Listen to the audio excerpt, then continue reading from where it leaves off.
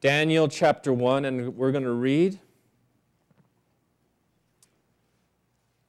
verse 1. Daniel 1, starting with verse 1, says, "In the 3rd year of the reign of Jehoiakim, king of Judah, came Nebuchadnezzar, king of Babylon, unto Jerusalem, and besieged it. And the Lord gave Jehoiakim, king of Judah, into his hand with the part of the vessels of the house of God, which he carried into the land of Shinar, to the house of his God, and he brought the vessels into the treasure house of his God. And the king spoke unto Ashpenaz, the master of his eunuchs, that he should bring certain of the children of Israel and of the king's seed and of the princes, children in whom was no blemish, but well-favored and skillful in all wisdom and cunning and knowledge and understanding, science, and such as had ability in them to stand in the king's palace, and whom they might teach the learning and the tongue of the Chaldeans." So we see here is a very, very dark time for the nation of Israel, for the nation of Judah. That King Nebuchadnezzar came and besieged that city and took all the holy vessels from the temple into his treasure house. Now, I want to ask you this question. As I was listening to people share their prayer requests this morning, I kind of wondered, how can this message fit into all the needs of the people here today? And I thought of a question. The question I want you to think about is this, my friends: how is your spiritual life affected by crisis? When you encounter a crisis in your life, whether it's a family member that dies or you have someone that goes to jail or whatever it may be, how is your spiritual life affected? What do you do when you feel like you're forsaken by God? Do you forsake Him? You know, the Hebrew youth, they as they were taken captive, I could picture them being bound, and they see all the evidences around them: burning buildings, decimated temple, the vessels taken out. All evidence to show that God is no longer with them. And there would be a temptation, friends, to think that since God has forsaken me, what's the point?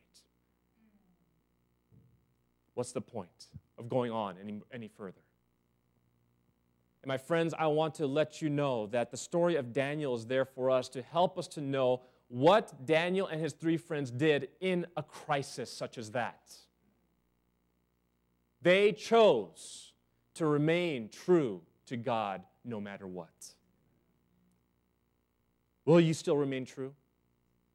You know, Satan will do everything he can to shake your faith. Did you know that?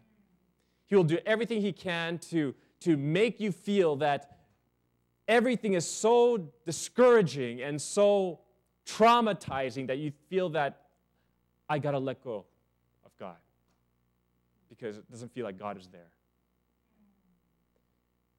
My friends, Daniel chapter 1 tells us that just as the vessels from the house of God are taken out and kept in the treasure house of God, so are the Hebrew youth taken out of Judah and kept in the king's palace. It's kind of interesting that those two are mentioned: the vessels and the youth. And I could go into that a little bit more, but that's not going to be my focus. But notice, not just any youth did King Nebuchadnezzar take, but he took, listen to this, captives specifically picked from certain of the children of Israel. So there were specific ones that he took, those of the king's seed and princes. So these were captives of what kind of families? Royal families. Royal families were taken now as captives to now be taken into the palace of this Babylonian king. And notice as a king takes the very best looking, the most influential, the most cunning, the most wise youth for what purpose? To educate them in the way of the Chaldeans. And King Nebuchadnezzar was determined to prepare them to be fully qualified for filling important positions in the kingdom and to assimilate them into Babylonian culture and society. And how would he accomplish this? Well, Nebuchadnezzar's task was to subtly brainwash the Hebrew captives so that they would be conditioned, re-educated, and indoctrinated to be loyal subjects in the Babylonian courts. And he would achieve this through three methods. And the Bible tells us what these three methods are. Method number one, let's look at verse 4. Children in whom was no blemish, but well-favored and skillful in all wisdom and cunning and in knowledge and understanding and science, and such as had ability in them to stand in the king's palace, and whom they might teach the learning and the tongue of the Chaldeans. So what's the first method? To teach them the tongue of the Chaldeans. Now, how many of you here are bilingual? Okay, a few of you are bilingual. Let me ask you this question. Those who raise your hand, do you dream in English or your language? Huh? I asked my wife this question when I was preparing for the sermon because I was kind of curious because she was, of course, in Korea. She spoke Korean. And I asked her, when you were in Korea, did you dream in Korean or English? And she said, oh, I dreamed in Korean. Like, how about now? Oh, now it's more like a little both, but more English. And you know, it's very interesting, my friends, that Nebuchadnezzar was so wise. He knew that if he could get these youth to understand the language, they would have to be immersed completely in the culture of Babylon. Imagine if you went to Spain and there was no one that could speak English there. You had to change your laptop to the settings, not English, but to Spanish. All the labels around your house has to be in Spanish. When you go to the businesses, you have to talk to them in Spanish and look at the merchandise in Spanish. What's going to take place after a while? To survive, you're going to learn Spanish. This is going to come naturally over time, right? And so this is what King Nebuchadnezzar does. His first method is to get people, these young people, to speak this language to the point where they can even dream it in their language. And method number two, we see, verse 6. Now among these were the children of Judah, Daniel, Hananiah, Mishael, and Azariah, unto whom the prince of the eunuchs gave names, for he gave unto Daniel the name of Belteshazzar, Hananiah, Shadrach, Mishael, Meshach, and Azariah, Abednego. Now, what did he do? He changed their names. Now, you know, my friends, you may think that that's not really significant, but it's very significant because in Israel, the Israelites believed that names were synonymous to a person's character. And what did this king do? This king gave them different names, Babylonian names. And these Babylonian names, well, Daniel, look at Daniel. His name means God is my judge. And that was changed to Belteshazzar, which means Bel has protected. And Bel is a Babylonian god. Hananiah, his name means God has favored, and his name was changed to Shadrach. And that means the command of Aku. And Aku is the moon god, the Babylonian moon god. Mishael, it means who is what God is, and his name was changed to Meshach, which now means who is what Aku is. Again, the moon god. Azariah, his name means God has helped, and his name was changed to Abednego, which means the servant of Nebo, which is the God of wisdom. So what King Nebuchadnezzar was doing by changing their names, he was changing their past. He was trying to erase their past, erase memories of their God, erase the concept of who they really are, so that he could build them up into the character that he wanted them to be. Method number 3, verse 5, we see, and the king appointed them a daily provision of the king's meat and of the wine which he drank, so nourishing them 3 years, that at the end thereof they might stand before the king. And my friends, it's very interesting. If you look at that word, nourishing, right? As the king is trying to provide the king's food and wine to these youth, the word nourishing in the Hebrew actually means, in Hebrew context, means to twist, to twine a cord, to make great. And so what King Nebuchadnezzar is doing by having them eat, by nourishing them, he is actually twisting and twining and preparing them for greatness.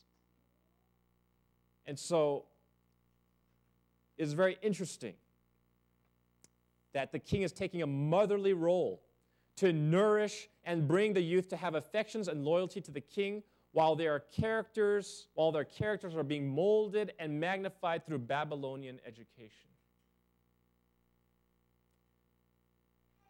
In all this, the king thought he was not only showing them great honor, but securing for them the best physical and mental development. The Hebrew captives were all escorted into the royal banquet hall, and there was a wide array of food fit for a king. And Daniel and his 3 friends notice a problem. The food provided on the king's table were swine's flesh and other meats, which were pronounced unclean by the law given through the law of Moses. And when the Hebrews were forbidden to eat this, here Daniel was brought to a severe test. Should he adhere to the divine teaching, offend the king, and probably not only lose his position but his life? Or should he disregard the commandment of the Lord and retain the favor of the king and thus secure great intellectual advantages and the most flattering worldly prospects? A severe test indeed. What would you do? What would you do? You know, Daniel could have argued that dependent as he was on the king's favor and subject to his power, there was no other choice but to eat of the king's meat and drink his wine. But Daniel and his fellows counseled together, and they considered how their physical and mental powers would be affected by the use of wine. The wine, they decided, was indeed a snare. Also, secondly, these youthful captives were aware that the king, before eating, always asked the blessing of his gods upon the food. A portion of the food and also the wine from his table was set apart as an offering to the false gods whom he worshipped. According to the religious ideas of that day, this act consecrated the whole to the heathen gods. So Daniel and his 3 brethren thought that even if they should not actually partake of the king's bounties, but as a mere pretense of eating the food or drinking the wine where such idolatry was practiced, would be a denial of their faith. To do this would indeed implicate them with heathenism and to dishonor the principles of the law of God. That brings us to Daniel chapter 1, verse 8, which says, "But Daniel," what did he do? "Purposed in his heart that he would not defile himself with a portion of the king's meat, nor with the wine that he drank." And we see that Daniel knew that the food and the wine would defile him both physically, his body, and spiritually. It would affect his relationship with God through the presentation, through being tempted to be involved in idol worship. Now, no doubt, my friends, I believe that Daniel and his 3 friends knew their Bibles. I believe that they were diligent Bible students. And I believe that as they were standing there in the king's banquet hall, that this particular passage came in mind. This is what I think, okay? So turn with me. Keep your thumb in Daniel chapter 1, but turn with me to Proverbs. Proverbs chapter 23. I wonder if they recalled this passage while they were standing in the king's banquet hall. Proverbs chapter 23. And let's look at this. Proverbs chapter 23, which reads, "When thou sittest to eat with a ruler, consider diligently what is before thee.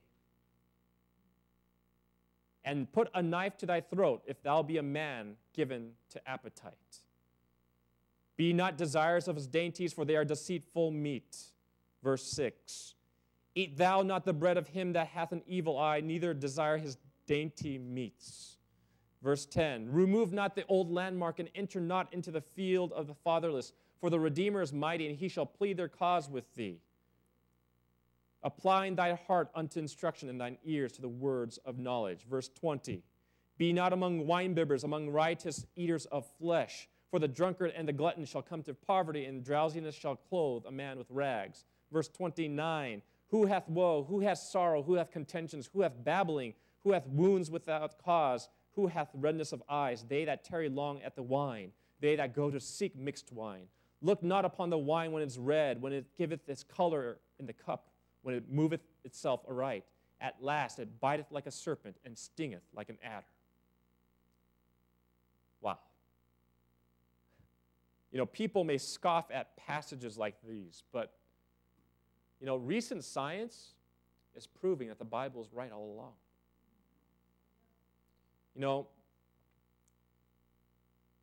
There are many recent studies by the Center of Disease Control that revealed that pork is indeed unfit for consumption because it is so riddled with diseases and parasites and toxins just by what the pig eats and in its biology.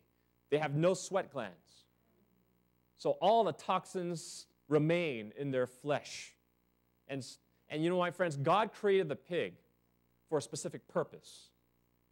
And the purpose of the pig is to be the nature's garbage collector.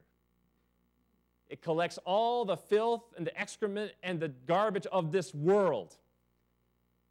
And God knew what he was saying when he says, "Do not eat that thing," because he knows where that pig has been and what that pig does. And that's why we need to follow the Bible. Also, you guys probably heard when they said red wine was good for the heart. Well, recent article said that red wine study most of the data was falsified, right? A University of Connecticut researcher known for his work on red wine benefits to cardiovascular health falsified his data in more than 100 instances. And nearly a dozen scientific journals are being warned of the potential problems after publishing his studies in recent years. Officials said Wednesday, University of Connecticut officials said that their internal review found 145 instances over 7 years in which Dr. Deepak Das, who's a doctor who is in question, fabricated, falsified, and manipulated data, and the U.S. Office of Research Integrity has launched an independent investigation of his work. And if you don't believe that, here's another study, another article says that drinking alcohol does not result in a net health benefit at all. In fact, it increases the risk of alcohol-related cancers by 51%, according to a study of almost 115,000 people from 12 countries. It also showed that heavy drinking increases the risk of death by 31% to 54%. At the highest rates of harmful alcohol use are often seen in the lowest income countries. And so we see here that even people that do not study the Bible through scientific research have discovered these things. But the Bible has told us this many, many years ago, long time ago, right? Now, verse 9. Now God had brought Daniel into favor and tender love with the prince of the eunuchs. And the prince of the eunuchs said unto Daniel, I fear my lord the king, who hath appointed your meat and your drink. For why should he see your faces worse liking than the children which are of your sort? Then shall you make me endanger my head to the king. Then Daniel said to Melchizedek, the prince of the eunuchs, had set over Daniel, Hananiah, Mishael, and Azariah, prove thy servants. I beseech thee, 10 days, and let them give us pulse to eat and water to drink, and then let our countenances be looked upon before thee, that the countenance of the children that eat of the portion of the king's meat, and as thou seest, deal with thy servants. So he consented to them in this matter and proved them 10 days. This is what some people call the Daniel diet. Just pulse, vegetables, fruit, water. The Daniel diet for 10 days.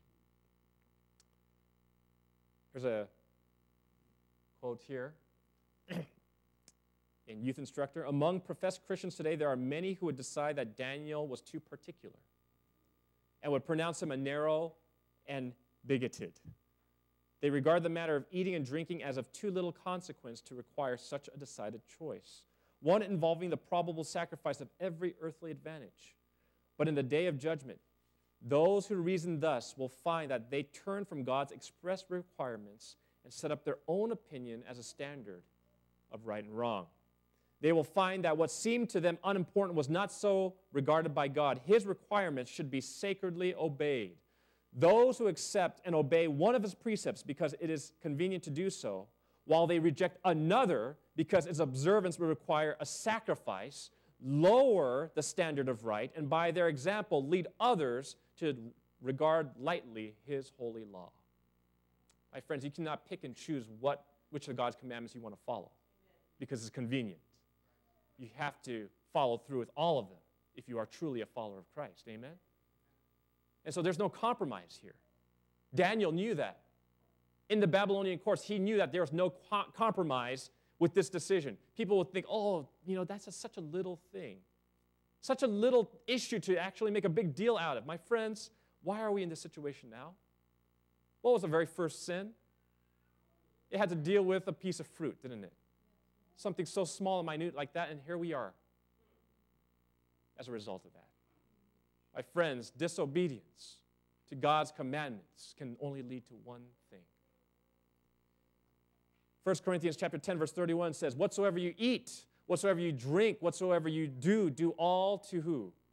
The glory of God. That's right. That should be our driving purpose, our driving motivation, to honor God in all that we do. And the desire to honor God was Daniel and his three friends' key motive, as should be ours.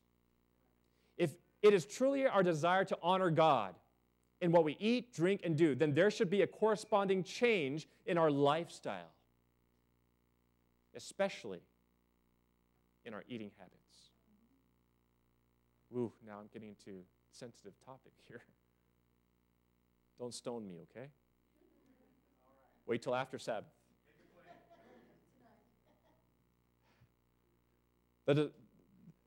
Philippians 3:19, let's turn there. Philippians 3:19.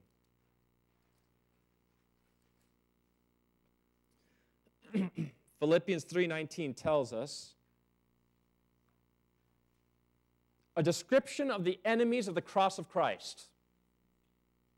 Philippians 3:19 tells us, whose end is destruction, whose God is their belly, and whose glory is in their shame, who mind earthly things. Did you catch that? It says that who is their God? Their belly. And such people, destruction's waiting for them. My friends, everyone, regardless of who you are, everyone is controlled by one of two powers. We are either controlled by the higher power of reason and the will of God, or we're controlled by the lower power, which is appetite and passion. One of these two are what dictates who is in control. And you decide which one has the predominance. Reason or conscience or appetite and passion. These two forces are always in opposition with one another, especially for the Christian life. So my question to you is this: are you in control of your appetite, or is your appetite in control of you?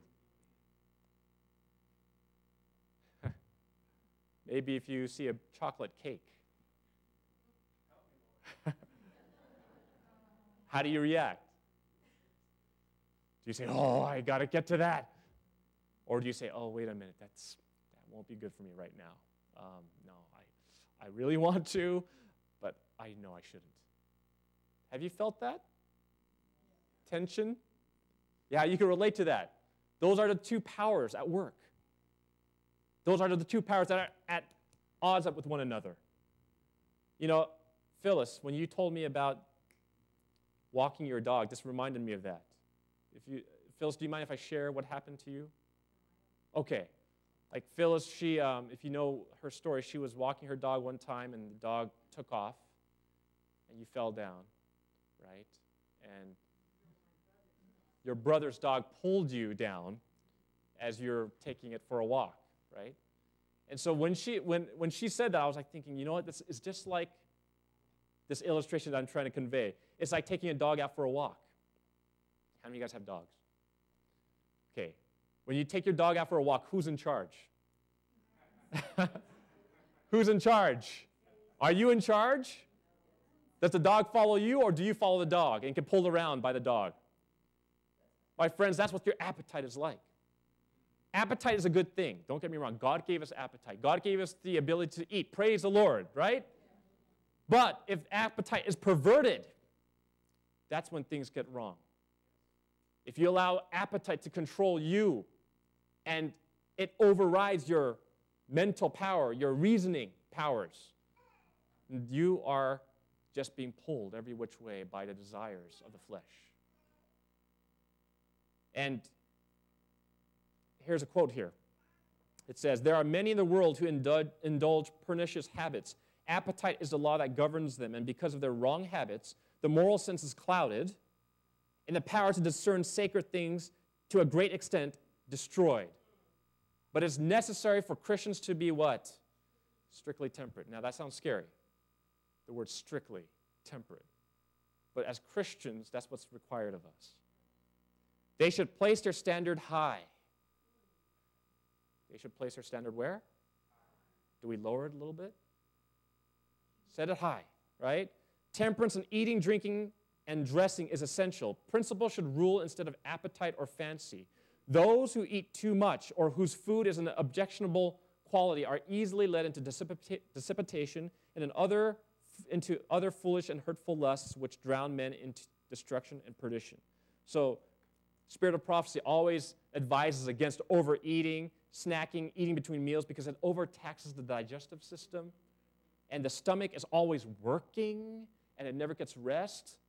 And what happens to that stomach? The stomach starts to get digestive problems, indigestion, it starts to get ulcers, it gets all these problems that results of constantly making your stomach work all the time, never giving it rest. Right? And also, to digest your food, it requires what? Blood. Right? So if all the blood is going to your stomach to constantly do the work of digesting, if you constantly snack between meals, you constantly eat between meals, you constantly keep putting food in your mouth, the blood does not go to your head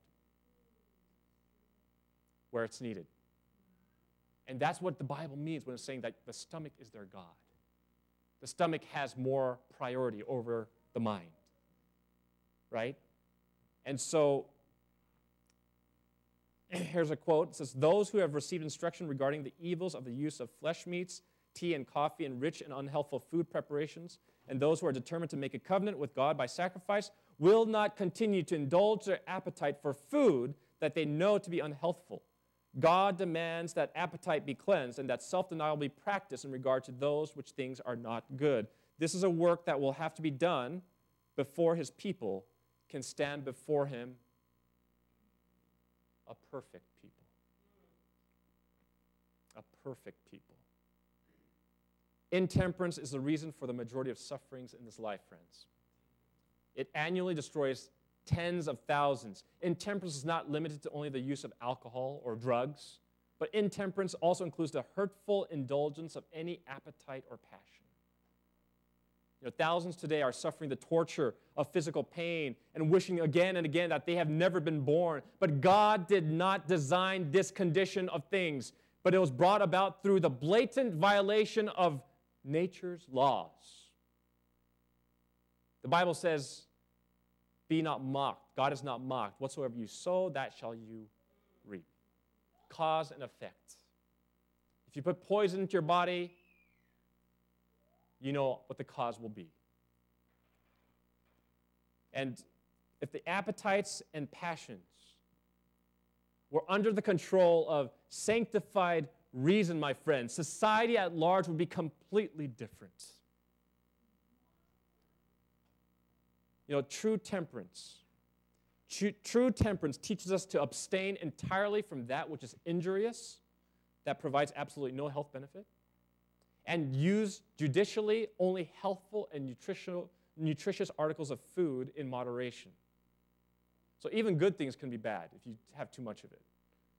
Right? There's like a radio program of this lady who was trying to win a contest, and they were trying to see how much water she could drink. She was drinking lots of water, and before they found out she died from water intoxication. Too much of a good thing can also be detrimental to your health. So there needs to be temperance, there needs to be moderation, and this is what God asks us to do. Now, some people think, this is a good quote, the plant-based whole foods diet is extreme. 500,000 people a year will have their chests opened up and a vein taken from their leg and sewn onto their coronary artery. Some people would call that extreme. It's all because of the choices people make, you see, about the appetite. Appetite is the key ruler in their life.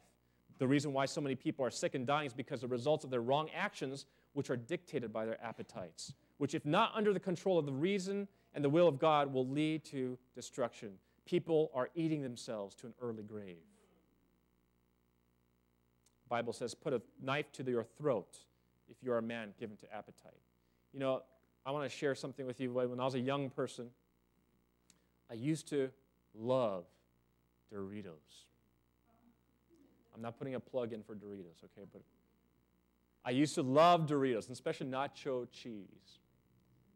And I remember that I would eat the bag of Doritos, and after a while I'd be like, okay, I got to stop. And I said, one more. Okay. And I was addicted. I was like, okay, one more. And I kept eating. And before I knew it, I ate the whole bag. And it was a big bag. And I ate that bag, and guess what happened? I started to get, soon after that, I got a fever. I got sick. I don't know if it was because I overdosed on sodium or MSG or whatever it was, but I got sick. And then it happened again. On another occasion, I ate the whole bag. I got sick again. The fever returned, and all this other stuff happened again. And that's when I realized, man, that's a lesson that I got to learn, or else this is going to keep killing me. But you know what? Daniel, how old was he when he was taken captive into Babylon? He was about 17 or 18. Not very old at all. He was very young. You know, yet without his parents, he was able to stand alone with his friends. You know, how was that possible? How is that possible that an 18-year-old can stand so firm in his principle to not even eat and indulge in the food that was presented before him? That's right. That's right. The principles of temperance need to be carried into the home. And parents must set an example of temperance so that self-denial, self-control should be taught to the children from babyhood. And first, it is important that the little ones be taught that they eat to live, not live to eat. Did you hear that? Do we eat to live or live to eat?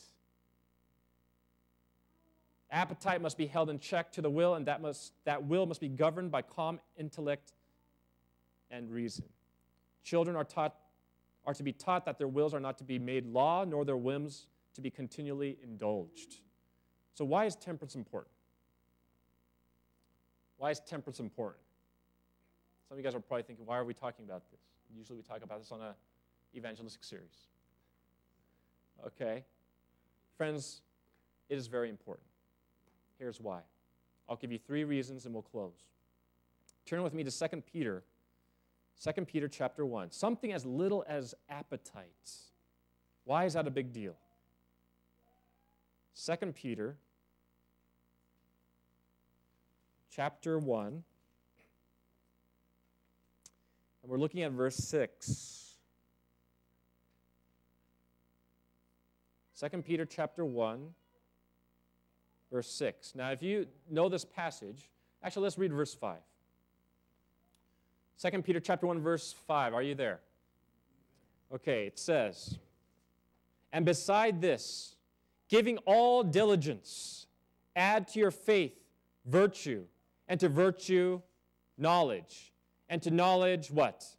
Temperance. And to temperance what? And to patience what? And to godliness what? And to brotherly kindness to what? Sure, that's right. So we see that temperance, notice where temperance is. We know this as the ladder of sanctification, right? Where is temperance? Temperance is right before what? No.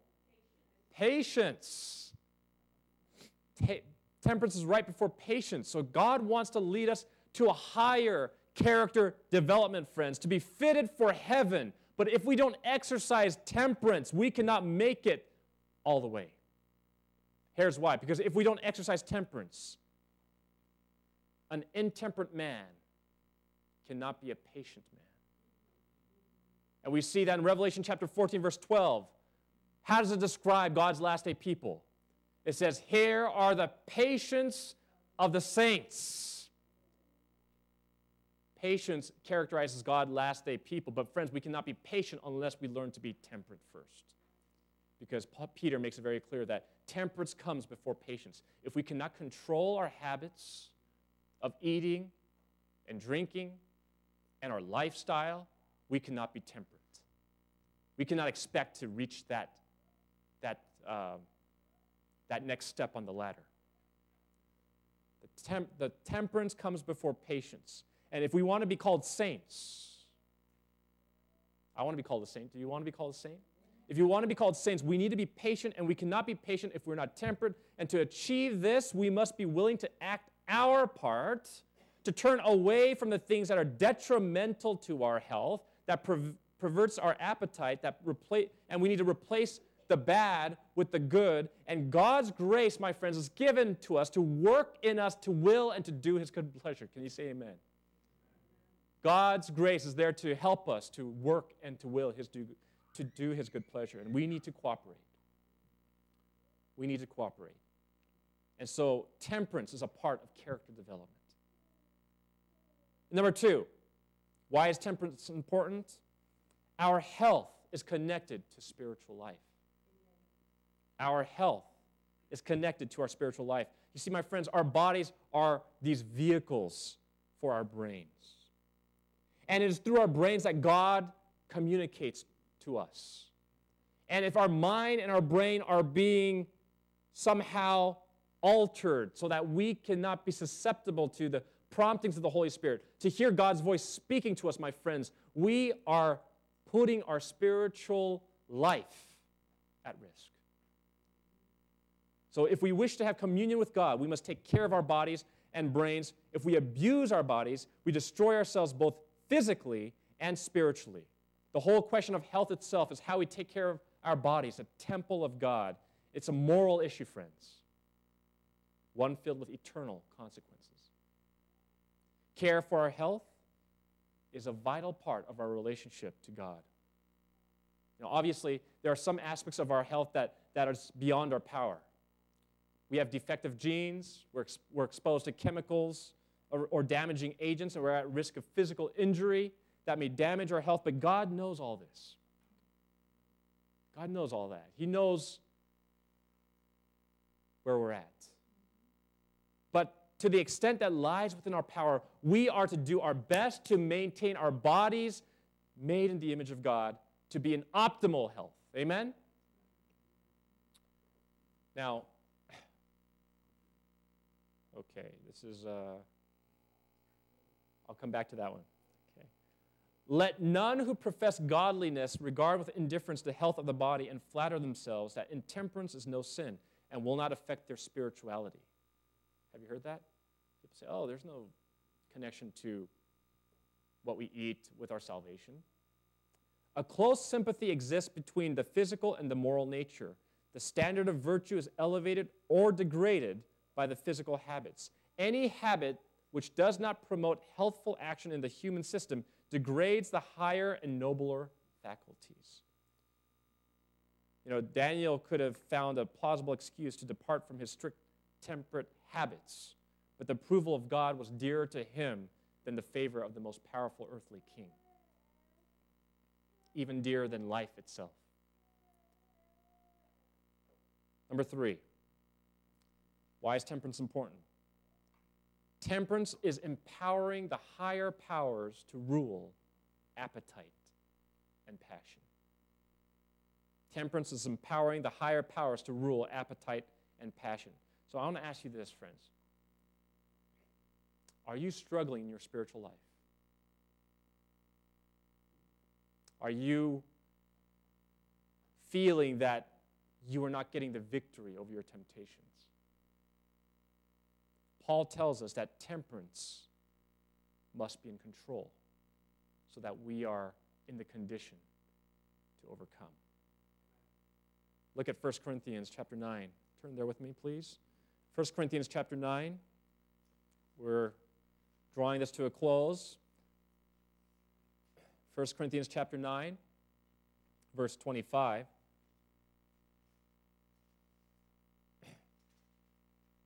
Actually, let's read verse 24. 1 Corinthians 9, verse 24. If you're there, say amen. It says, "Know ye not that they which run in a race run all, but one receiveth the prize? So run that ye may obtain. And every man that striveth for the mastery is temperate in all things. Now they do it to obtain a corruptible crown, but we an incorruptible." Verse 27, "But I keep under my body and bring it into subjection, lest that by any means which I have preached to others, I should be a castaway." You see, my friends, Paul understood that in order for him to be fit for this race that he was to run, and by the way, we are all running this race, right? Because he says that what is the prize when you win this race? What is the prize? An incorruptible crown, which we receive when we're in heaven, right? An incorruptible crown. And so Paul is telling us for us to be able to make that a reality, we need to be temperate in how many things? All things, right? And he also says, what he does, he says, I discipline my body, I keep my body under subjection, right? So that's where we want to be. This is the secret to overcoming sin and temptation. And friends, the Apostle Paul says that we are called to run this race. And so my question to you is, how do you prepare for a race?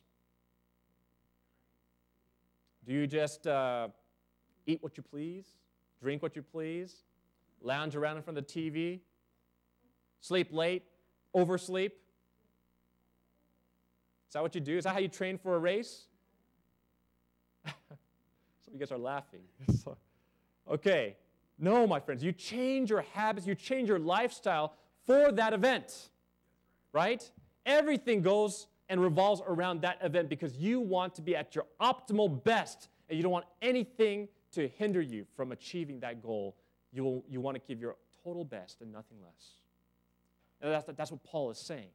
Paul is saying that we need to be temperate in all things, and this is what we are required to do. And it says here that the Lord, in Messages to Young People, page 147, the Lord will cooperate with all who earnestly strive to be faithful in His service, as He cooperated with Daniel and his 3 companions.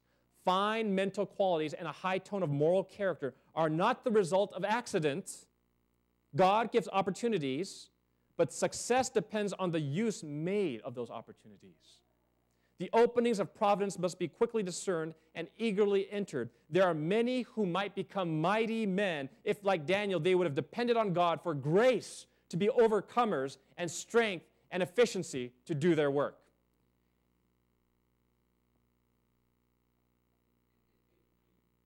Okay, this article caught my eye. Barney Laplace was a 40-year-old bodybuilder. Like You know, those bodybuilders that flex in front of people, get paid to flex, right? And he thought at the age of 40, it was time to retire because he felt like he lived the best life, and he's like kind of slowing down. He's winding down, and it seemed like the right thing to do to retire at that age, so he hung up his posing trunks for good, or so he thought. But when his partner Josie, the UK's strongest woman in 2010, there's a picture of her up there, and Barney turned to veganism, everything changed. These days, I train half as much, do half as much, but get better results. Why? Only one answer. Going vegan, GMO-free, organic, my body is running perfectly. We felt even more uncomfortable being bodybuilders and consuming meat and animal products in far greater quantities than that of normal people. This was another reason I thought about retiring from bodybuilding.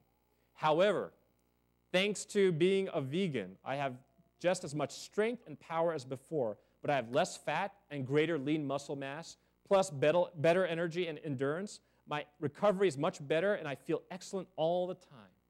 My training sessions are on fire every time, which is a significant improvement, as I used to feel very lethargic and uncomfortable in my carnivorous diet.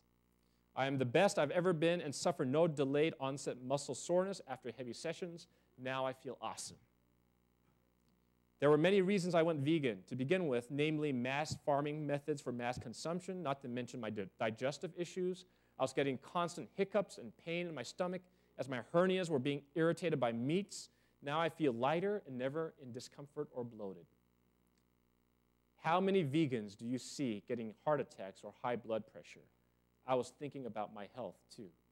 This is what he says. This is what he testifies to. A vegan diet did wonders for him. And when he said that, when I read that article, it reminded me of this story in Daniel chapter 1, how Daniel and his 3 friends also did that diet for 10 days. And in Daniel chapter 1, verse 15, it tells us what the results were as a result of those 10 days. Daniel chapter 1, verse 15, and at the end of the 10 days, their countenances appeared fairer and fatter in flesh than all the children which did eat the portion of the king's meat. Thus Melzar took away the portion of their meat and the wine that they should drink and gave them pulse. As for these 4 children, God gave them knowledge and skill in all learning and wisdom, and Daniel had understanding in all visions and dreams. Now at the end of the days that the king hath said he should bring them in, then the prince of the eunuchs brought them in before Nebuchadnezzar. The king communed with them, and among them all there was none found like Daniel, Hananiah, Mishael, and Azariah. Therefore stood they before the king. And in all manners of wisdom and all understanding that the king inquired of them, he found them 10 times better than all the magicians and astrologers that were in all his realm. My friends, it's amazing that what God can do to those who are loyal to him. God honors those who honor him. And how do we honor God? One practical way is through what we eat and drink, what we put in our bodies. Because believe it or not, it affects our spiritual life. At the end of the 10 days, it was astounding. I don't know if Daniel, it says that they were what does it say there? Their countenance appeared fairer, and they were fatter in flesh. Now, that word fat doesn't mean obese fat, okay? It means like they were firm. They were like healthy, right? Maybe they look like that. I don't know. And so we see that if you want to reach the highest excellence excellence in the standard of moral living, we need to first seek wisdom and strength from God. And second, observe strict temperance in all the habits of life. In the case of Daniel and his friends, we have a prime example of how principle can gain victory over temptation to indulge appetite. This prime example shows how we can gain the victory over the lusts of the flesh. Remember when I asked you, how are you doing in your spiritual life? Are you struggling with the lusts of the flesh? The way to actually address the cause of why you're falling into temptation is to address this very issue. By addressing this very issue, it will strengthen you and equip you to be more readily able to resist those temptations. This is a practical way, and it requires sacrifice. It requires sacrifice. You know, as Seventh-day Adventists, we don't have the health message to show people how to be healthy, strong sinners. We have the health message to show people how to be healthy, strong saints. Saints that are patient. But to be patient, they have to be temperate. And we need to be like Daniel in our lifestyle habits. And this is true. Listen to me. This is true Christianity in practice. Many times we can say, oh yeah, I believe in Jesus and all that stuff, but your lifestyle testifies far more than what you say. You know, Daniel would not have been ready to face the lion's den if he did not stand firm for principle in this test. Hananiah, Mishael, Azariah would not have been ready to face the fiery furnace if they did not stand firm for the principle in this one test. Jesus could not have faced the cross until he overcame in this area of appetite in the wilderness before the start of his ministry. And my friends, that same Jesus wants to take you higher and further in your Christian experience. My friends, we can never get to the point where we say, I'm already here, Lord, or I'm fine where I'm at. I'm going to park it right here. The Christian life is a race. And a race, you always have to what? Progress. And Jesus says, follow me. As I have overcome appetite, I will also help you overcome appetite. Thereby overcoming appetite, you will be more able to overcome the sins that so easily beset you. The temptations that you stumble upon. You will now have victory over it. Jesus will be there to strengthen you every step of the way. Do you dare to be like Daniel? Do you dare to stand alone? Do you dare to have a purpose firm? Do you dare to make it known? My friends, I want to ask you this simple appeal. Would you commit yourself, mind, body, and spirit, to a life of temperance to stand on principle? Perhaps there's an area in your life that you know that God is pointing out to you that needs to change. A change needs to take place, and you're asking now for His grace and help in time of need. If you want that grace and help in time of need, and you want to say, Lord, I want to address what you've pointed out to me. I want to cooperate with you.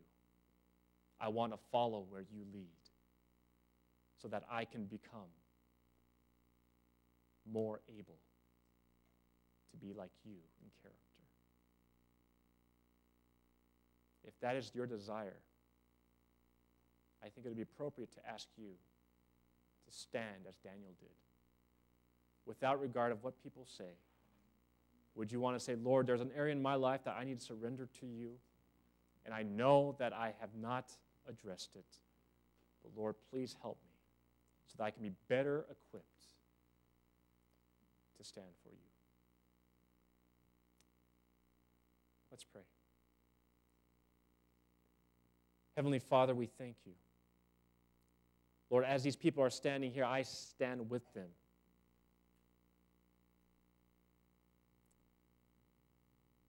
Within our hearts are so much turmoil, a struggle. Lord, we want to do what's right.